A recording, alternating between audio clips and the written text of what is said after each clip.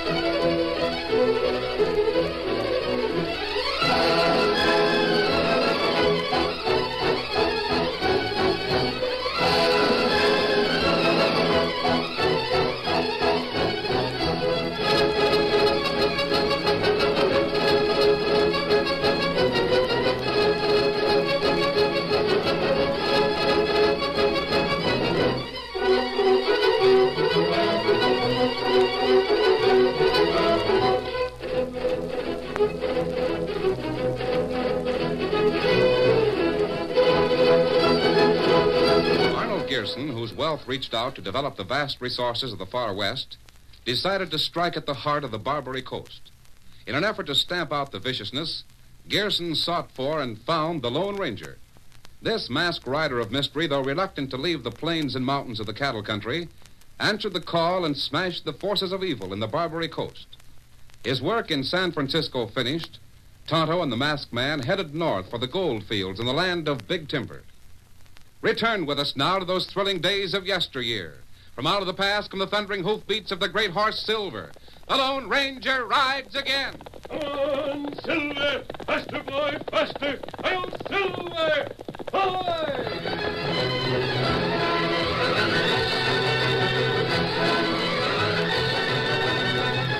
The Lone Ranger and Tonto knew that powerful interests in California were back of an extensive effort to get a monopoly of the redwood forests. Many small owners had already been defrauded of their holdings, and more were destined to be. The masked man and Tonto went to one of the biggest forests in the Redwood District, the syndicate camp at Cinnamon River. Bill Barton was the superintendent. And I guess we owe you more than we can repay. You owe me nothing, Barton. But we do. You made it possible for us to help fight the fire across the river. You saved Joe Turner's timber. If it hadn't been for you, Joe would have had his timber stolen. That wouldn't affect you or this camp. I would give the industry a bad name. Men like that lawyer, what was his name? Smythe? Yes. They should be tarred and feathered. Smythe is going to hang. He is? I thought you knew, Barton. He's to hang for poisoning Danaher. Do you know why he poisoned Danaher? No. Because Danaher was likely to name the head man of a big monopoly in the lumber industry. Well, there's nothing like that.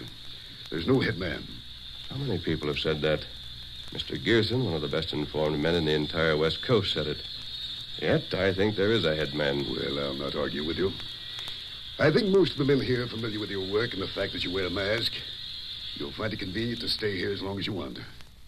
Now, what can I do to help you learn more about the redwood industry, I'll just look around the camp, if you don't mind. Not at all.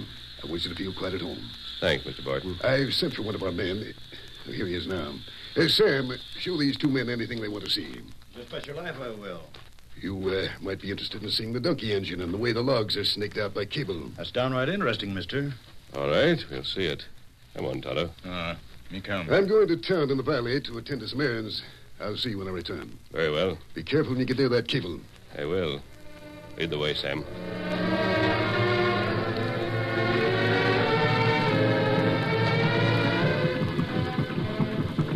A small donkey engine was based in a cave. The cable ran from the drum of the engine out through the trees. When Lefty got the signal from the men deep in the timber, he threw the engine in gear. As the cable wound on the drum, it dragged heavy logs along a path. Sam, their guide, explained the cable to the Lone Ranger and Tonto. See, it's moving now. It If we stay right here, we'll see the log dragged from over yonder. Saves a lot of mule power. Why is the engine in the cave? Oh, that's to keep the rain and things off. Mr. Barton is mighty proud of that engine. Takes good care of it. Is this cable strong enough? Oh, sure it is. Looks thin, but it's mighty strong. I wouldn't get too close to it if I was you. Look out! Here's something! Great day, are you all right? Yes, I'm all right. That doggone cable snapped. Yes, I know. Anyone hurt? Everything all right? Where'd the cable whip to? Anyone get caught? If the masked man had been 1 inch nearer, or if that cable had whipped 1 inch farther, it would have caught him. Gosh, you sure had a close one. What's the matter with Lefty, anyhow? The crazy fool put too much strain on her. Lefty knows what the cable can stand. He shouldn't put too much on it. Close shave, mister. What's a mask for? Ain't you heard? This is the Lone Ranger. Yeah, he wear mask. He been the Lone Ranger. That's good. Well, make yourself to home here, mister. Back to your jobs, boys. Everything's all right here. Sam, you'd better report to Grandpa. I will. They call everyone who's superintendent or grandpa or uncle. Oh, I've heard, Sam. Tell her to go back to work now. Well, close shaves happen every day in this business. Takes more than a narrow escape to keep the men off the job. Do you want to go and see the man that runs that dunk engine now? Yes, I do, city big fella. Follow me. I'll go ahead. Get up. Come on, Silver. Get him up, Scout. Tonto, that's just one more narrow escape. Too many narrow escape. Luck not run that way. That's the way I figured. Maybe head man afraid you come too close to truth. Oh, wait here. Oh, boy. Oh, Silver. Scout. Oh, fella. Here's the end of the cable, Tonto. Steady. I want to look at it. Me look, too. Tonto, take a look at this. Tell me what you see. Oh, that bad. Someone cut cable. When it was as tight as it could be, someone swung the sharp edge of an axe against it. Someone who saw me near the cable at the time. Was anyone hurt? What's this I hear about the cable breaking? Stay here with the horses, Tonto. I want to see the donkey engine. Me watch him. Were you hurt? Was anyone hurt? No, Barton. That fool engineer Lefty put too much strain on the cable. We're going to see him right now. How could he do that? Well, with a steam boiler like that in the cave, Mr. Barton, when the steam pressure gets high enough, something's got to go. If the log's too heavy to move, the cable snaps. And if that's too strong to snap, the boiler's let go. Something's got to go. In this case, it was not a weak cable or too much load. How's that? Someone cut the cable. No. You sure? Yes, But why would anyone do that? to kill me. No, but I don't understand. Why would anyone want to kill you? Because I'm getting near to the boss. The boss. The man who is back of the Redwood monopoly. Well, maybe you're right, but I still can't believe it. Mr. Barton, you said you were going to town. Well, I was just about to start when I heard the commotion here. I'll go with you. Barton, I wonder how far along the cable Lefty could see from his post at the engine. Well, not very far. You see the cable angles off to the side a little. You can't see more than a few yards of it. Yeah, there are many places along the cable where a man could stand and cut it. That's right. Well, that's what I wanted to find out. Are you ready for the trip to town, Barton? Right away.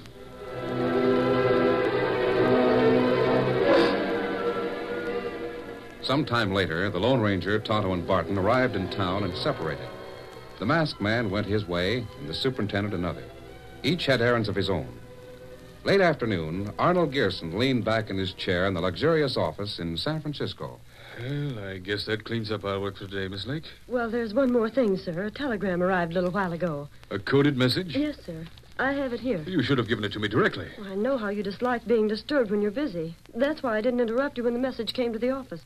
I've got to make a trip. Trip, sir? Yes, and a fast one. Send someone to my home and tell Mother and my daughter not to look for me for several days. Have my traveling coach brought back with 4 of my best horses. I'll want 2 drivers, and I must have arrangements made to change horses on the route to the north. I'll attend to it at once. Have a bag of clothes brought back here. Yes, sir. I don't know how long I'll be gone. That'll be all, Miss Link. Hurry, I want to leave here in 1 hour.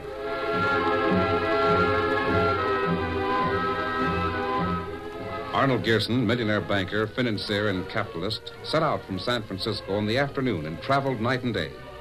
In the meantime, Barton left the valley town and returned to the lumber camp. But the Lone Ranger and Tonto camped outside the town and waited. 1 day, 2 days. And then Tonto rode into camp from the town. Oh, Scott, open a hole. Open a hole. Man come. Him seen on trail. Gearson? It must be Gearson fella. Nobody else travel in same way. The man we've been waiting for, Tonto. Now we'll get to the bottom of things in this Redwood region. Gearson's a man who can make things move. Steady, Silver. Him not a town yet. Rider come in. Tell how him see Gearson on trail. Maybe we can meet Gearson before he gets to town, steady, big fella. Come on, Silver. Get him up, Scout.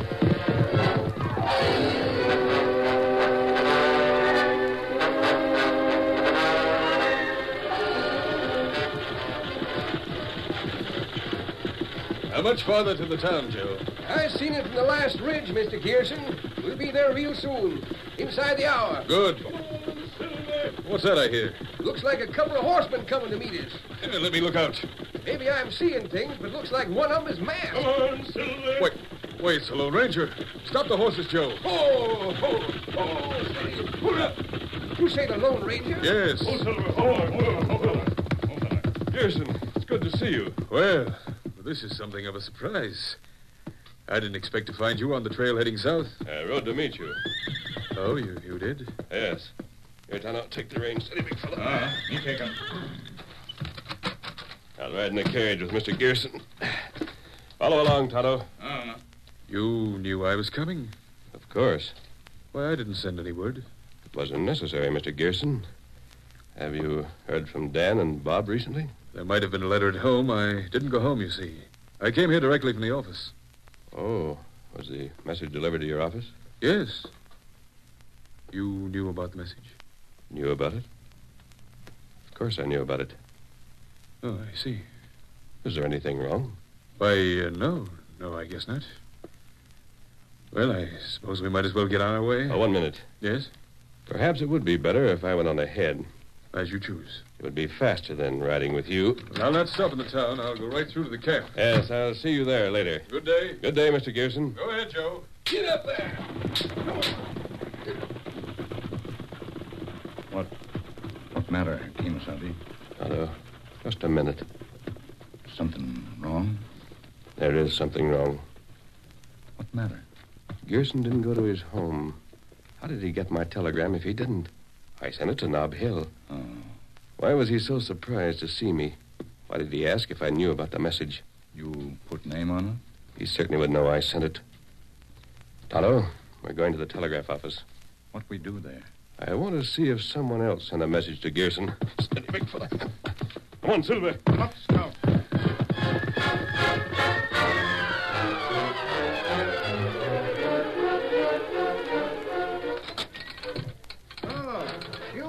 Is that message for you? Nope. Just one going through. I cut your sounder. Yeah. Something wrong? You remember when I came here the other day to send a message to San Francisco? It wouldn't be like you to forget a masked man coming here to send a message. Who else came in on the same day to send a message there? Now, look, that's information we ain't supposed to let out. You can tell me, or you can stand back while I go through those files. Now, see here. I've no time to argue the point. Hold him, Tonto. Hey! I'll look for myself. Look, you'll find out anyhow, so there ain't no use my keeping still and letting you mess up the file.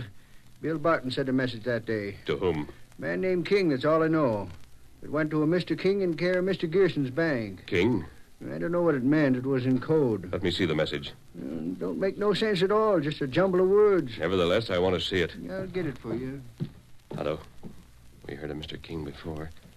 Seems that the people in Gearson's bank, or one of them at least, has instructions to deliver messages for Mr. King to Arnold Gearson. That's right. And after Gearson got Barton's message, he came here. But him not come to see you. No, he came here to see Barton. Is Gearson the unknown power back of the Redwood monopoly?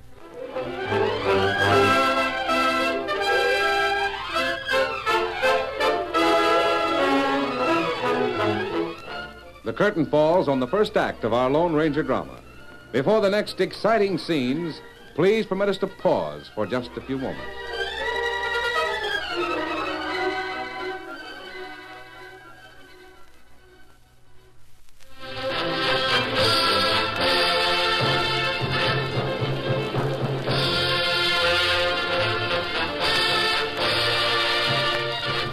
Now, to continue our story. Gearson arrived at the camp on Cinnamon River after dark. His coach and horses were taken in hand, and he went into the private cabin where the superintendent lived. Sit down, Mr. Gearson. Don't tell me what to do, Barton. I'll stand or sit as I choose. I'm sorry, sir. You said it was important that I come here. Very important. Unless something is done at once, the Lone Ranger is going to learn the truth. Why should he? You've had your orders, Barton. I told you to get the Lone Ranger out of the Redwood country. I've done everything. Nothing will convince him that the Redwood industry is not in control of one man. Gearson, let me tell you something. I went to the extent of taking a hand personally. What do you mean? When the others failed, I myself tried to get him. You tried to get him? Yes. What do you mean by that? I cut a cable from the donkey engine. The Lone Ranger was close to it. I thought it might whip around and get him. Barton, you unmitigated. Let go of me. Stop shaking me. Did you try to kill the Lone Ranger? That's what I'm telling you. Oh, you fool. Oh, you fool, you. I thought you would. Listen to me. Business is one thing. Murder's another. But you gave us to understand. Let me tell you something. If you'd injured the Lone Ranger, I would have taken your life. You said he had to be stopped in any cause. Cost, yes. I meant to spare no expense. But murder? What do you think I am? Others have been killed. I heard about them. That's one of the reasons I responded to your telegram by coming here. I want no more of that sort of thing. Are any of the murderers still at large? No. Thanks to your friend, the Lone Ranger, everyone has been made to pay in full. How much does the Lone Ranger know? I don't think he suspects you, sir. But it's just a matter of time, and he'll know everything. How did he know I was coming here? He didn't? He certainly did. He met me south of the valley town. Met you? Yes, he gave me the impression that he knew you'd sent a telegram to me. I don't see how he could know anything about it. Well? Now he will get the truth.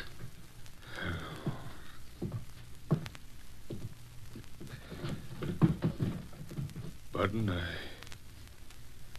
I'm through. Sir, the Lone Ranger knows all you've done to help the West, doesn't he? He knows a lot about me. His young friend is in school with your son. That's right. Look, isn't it possible that you could go to him and lay all your cards on the table, tell him everything? Of course I could. What would he do? He'd make me pay to the full extent of the law. He'd treat me in the same impersonal way he'd treat the most infamous renegade. In spite of your friendship? Yes. But, Gerson, you can't go to jail. No? You've broken laws to gain control of the industry, but you've done it for good reasons. You've done it to help build the West. You can't make a cake without breaking eggs. I've broken laws. That's the thing that'll interest the Lone Ranger. If you go to jail, the entire lumber industry will collapse. I'm afraid so. Your banking house will fall apart. Thousands of people will lose their money. Thousands of people will suffer. I know it. Gerson, you're not going to jail. Now, look here. I have no family. Few friends. If I'm in jail for 10 years, who will suffer? What are you talking about? No one but myself. I'm going to tell the Lone Ranger that I'm the one who tried to steal timberlands from all those people. Barton, you mean you're going to take the blame for what I've done? Yes. That will leave you clear to carry on. You'll do nothing of the sort. But why? How do you think I'd feel if you were in jail for my crimes? Who cares how you feel? You don't count, Gerson. It's the people who depend on you. Forget your own feelings. Who cares if you're miserable? You'll be able to carry on. The banks will run, and the redwood will come out of the forest and go into the buildings the West needs. I'm going to the Lone Ranger at once. No, you're Don't not. you tell me what to do. Wait a minute. Get out of my way. Maybe this will stop you. Barton bent over the huge bulk of the fallen Arnold Gerson. He examined him carefully. Heart is all right. Just knocked out. He'll be all right. I'll take him to the bedroom. Dragging Gerson's weight into the bedroom was a heavy undertaking. Barton finally managed it, but he couldn't get him to the bed. Leave him here on the floor. He'll be all right. I'll find the Lone Ranger and tell him.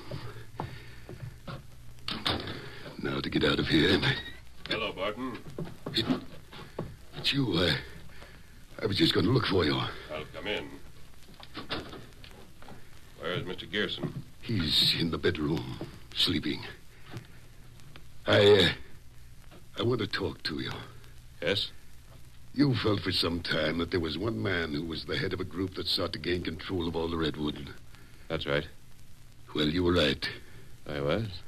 Do you know why that control was necessary? You tell me. This country needs churches, schools, houses, bridges, all kinds of buildings. Those buildings require wood, redwood, wood that lasts. That's true. Some men own timbered land and know how badly redwood is needed. They wouldn't sell their timber.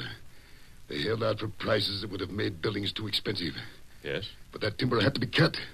It had to go into things that were needed. There's one rule. The rule of what is best for the greatest number. Barton, just a minute. Yes? Sit down at that table and put everything you've told me and all that you've not told me in the form of a written confession. All right. I'll do it.